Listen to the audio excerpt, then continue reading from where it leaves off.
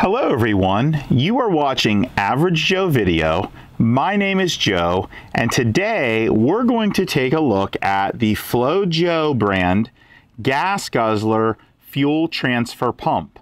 And we're going to put this thing to use actually transferring fuel out of my boat and into my truck. So we're going to see how this works. So I'm going to include a link to this product in the description of the video.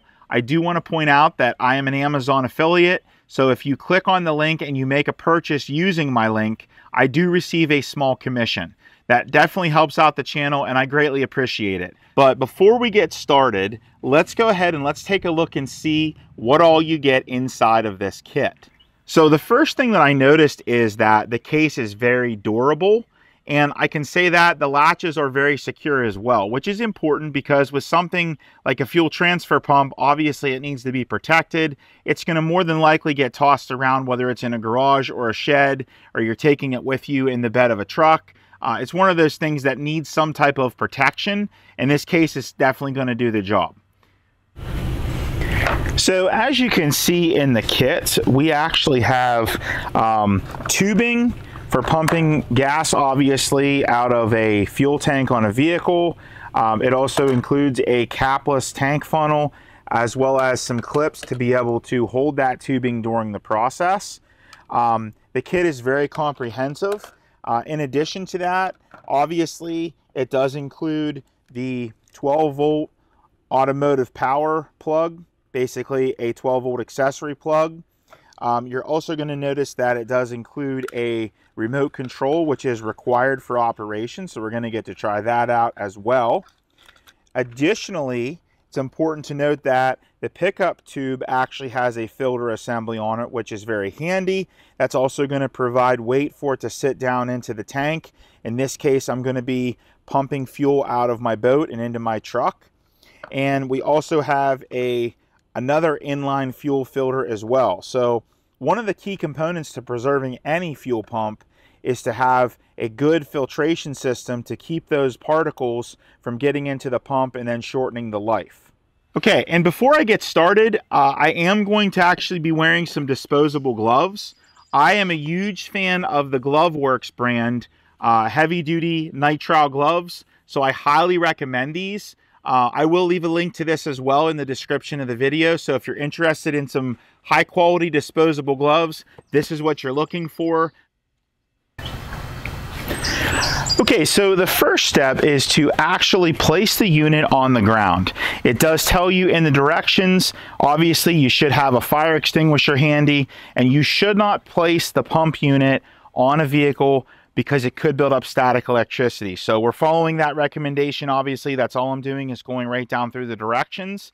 And once we've placed it on the ground, we're going to go ahead and connect the 12-volt power source. In this case, we're going to connect that to the accessory plug in my Toyota Tundra.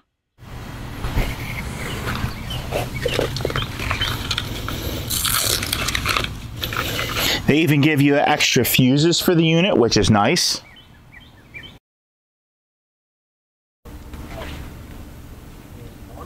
As a side note, you want to turn on your vehicle's accessory power because that's going to power on the adapter. You can see that there as well, so make sure you do that so that you have power running through the line.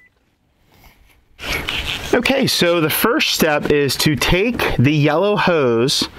This is the one that does not have the spring on it, and we're going to put this pickup end into the fuel tank that we're pumping from.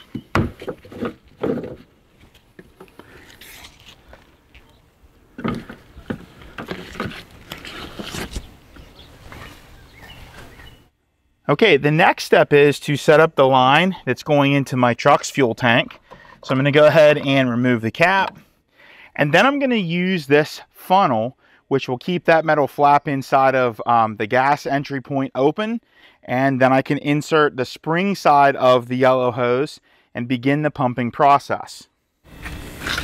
Okay, so here is the spring side of the yellow hose. I'm going to go ahead and I'm going to insert that down through this funnel, and then we're ready to begin transferring fuel.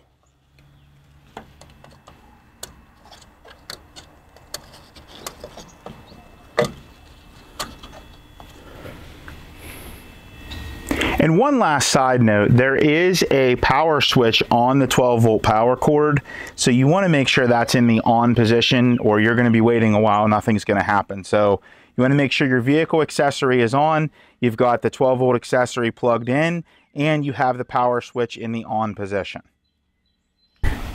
Okay, now the way this works is on the remote control, if you press on one time, you have a run cycle of 1 minute. If you press on 2 times, you have a run cycle of 5 minutes. At any time during the pumping process, you can simply press off to stop that cycle. So let's go ahead and give this a try for the first time.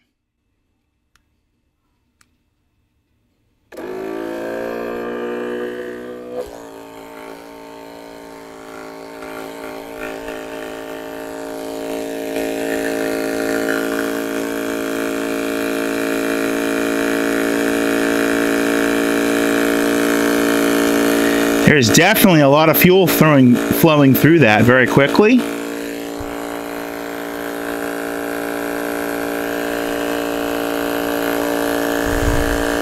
So while this is pumping, this is a perfect time for you to hit that like button and subscribe to the channel for more content just like this.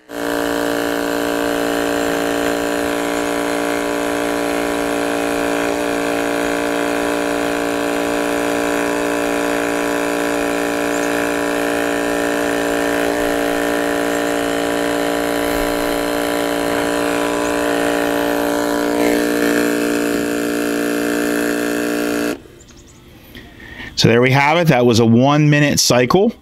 So we're going to go ahead and start it again.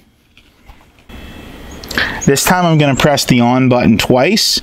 Obviously there is going to be a few seconds of delay, but we're going to make it run for 5 minutes.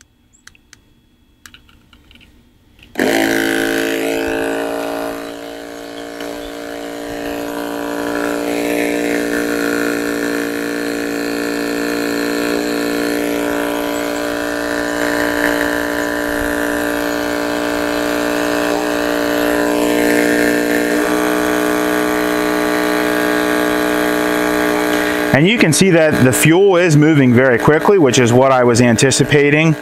So I'm happy with that because I need to be able to empty this tank in a reasonable amount of time.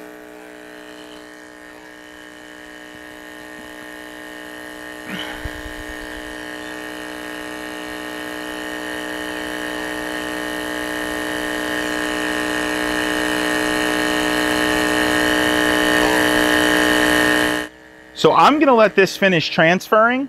I will say that so far I'm very happy with this product. We'll see how it works in terms of long-term use, if it holds up over time.